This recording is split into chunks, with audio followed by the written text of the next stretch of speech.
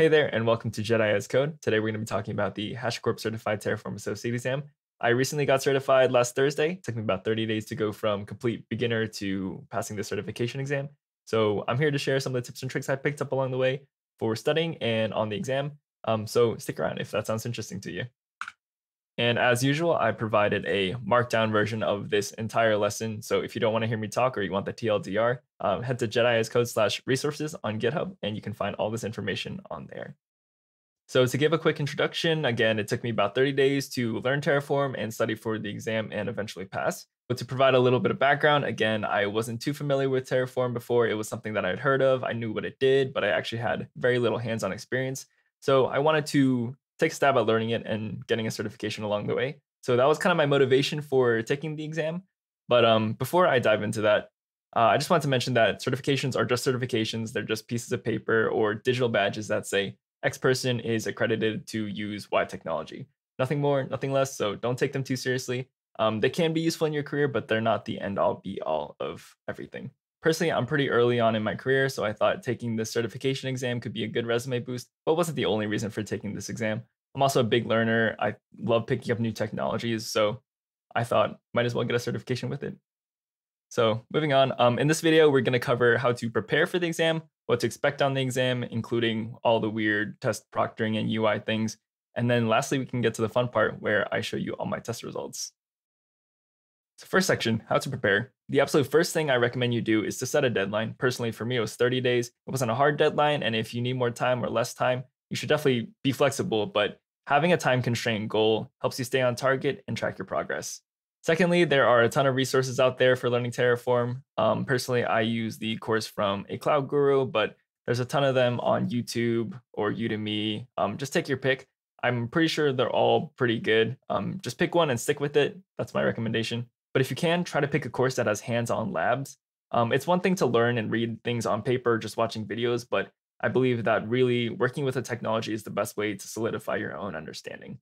And once you've done all that, I definitely recommend practicing by doing a small project by yourself that goes beyond Terraform basics. Definitely make sure to use modules and advanced features such as dynamic blocks or meta arguments like depends on. And then make sure you also experiment with Terraform Cloud. Terraform Cloud was something that I didn't score too well on the exam because I didn't have much experience with it, but it is covered in the exam objectives, and just using Terraform Cloud in a basic fashion and having that kind of understanding will definitely help you do well in the exam. Once you got your Terraform knowledge on lock, it's time to do some exam-specific prep. So my number one recommendation is to find practice exams online. There's a ton of them. You just got to Google for them. And you don't need to treat them like the actual exam or mock exams right off the bat. Personally, I just went through all the questions. If there was anything I was shaky on, I just opened the document in Terraform and then read through all of that. It's a good way to review things that you might be shaky on and a good way to see things that you potentially might have missed in your studies. Next, don't discount anything that you see in the docs, even if it says deprecated. Stuff like Terraform Taint are still fair game on the exam. And just to reiterate, make sure you get some hands-on practice with Terraform Cloud and Terraform Enterprise if you can. Next, make sure you have a basic understanding of HashiCorp's other products, such as Sentinel, which offers policy as code for your infrastructure as code in Terraform, to make sure that your Terraform lives up to security standards. And finally, to cover any gaps, make sure that you check the exam review guide, which has an outline of all the topics that could potentially be covered on the exam. And just a final note on the exam, it's not a super hard exam. Just show up knowing your stuff and you'll be fine. Now in this exam logistics and tips section, I'm going to throw a lot of tips at you. They're all individually useful, even though it might sound a little bit scattered, organized to the best of my ability, but they should be helpful. Logistically, make sure you reschedule. If you need to reschedule 48 hours in advance, it will lock you out if you don't do it before then. The test unlocks 30 minutes before the appointment. My appointment was at 4. I could get in at 3:30. Now, the pre-exam process was the most frustrating for me. If you haven't taken any online certification proctored exams like this will be very new to you and potentially stressful. They make you download a secure browser. Your camera and your microphone are on at all times. They make you do a full room scan, and they check your computer to make sure you don't have any apps running in the background. Personally, it took me about 20 minutes of cleaning my desk or making the proctor happy before I actually got to start the exam. So just be on the lookout for that. They also tell you not to move your lips during the exam. I guess they assume that you're cheating if you do, but if you're someone like me who likes to occasionally mouth read the longer or tougher questions, just be prepared to not do that. Again, the whole pre-exam process was my least favorite part. It stressed me out before the exam, and I started kind of with not the best mentality, but I'm letting you know now so you can mentally prepare for it. Next, just some tips on the UI, not the greatest UI. The questions are very left justified and the timer is very right justified. So personally, I have a bigger monitor. So I was looking at like basically the first third of my monitor for 90% of the exam. But the other times when I had to check the time, I would like move my entire head to the right. Just a small gripe. If you're on a smaller screen or a laptop, you're probably fine. On the interface itself, you have the ability to mark questions for review. So if there's anything difficult, don't spend too much time on it. Just flag it and come back later when you have more time, because you probably will have more time at the end, which I'll get to in a bit. Lastly, just a minor gripe. There's about a second delay between loading different questions. So just be ready for that.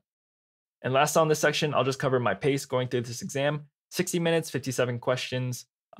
Personally, I think I went a little bit fast, but depending on your test taking style, these blocks are probably going to move around a little bit. Don't take these as hard guidelines, just in general, this is how I did it.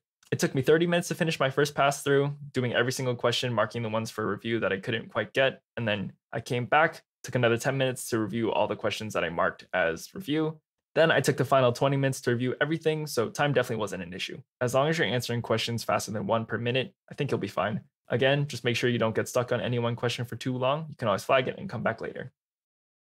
And now we get to the fun part. So results are sent immediately after the exam, so you get to know instantly if you passed or failed. There's no waiting around. They're broken down by objective per the objectives outline, which is at this link right here. Very similar to the study guide. And they send you a cool Credly badge if you pass. Oops. Mine looks like this right now, but fun fact, they updated the badge in between the time I completed the exam and the time I'm recording this video. The old badge looks like this. So I guess they're kicking in some update. I'm not sure. So when they send your results in email, they break it down by category. You can use mine as kind of a guide here. You can see that I didn't do well on the Terraform Cloud and Enterprise capabilities, as I alluded to earlier. In some other sections, like understanding Terraform's purpose, I guess I didn't do too well in. But you can use this as kind of an unscientific guide on different areas where you might want to focus a little bit more. But again, these are just my results. And finally, they give you a reported score. They don't tell you how they weight the categories, and they don't tell you what the pass or fail score is, but they will tell you whether you passed or failed.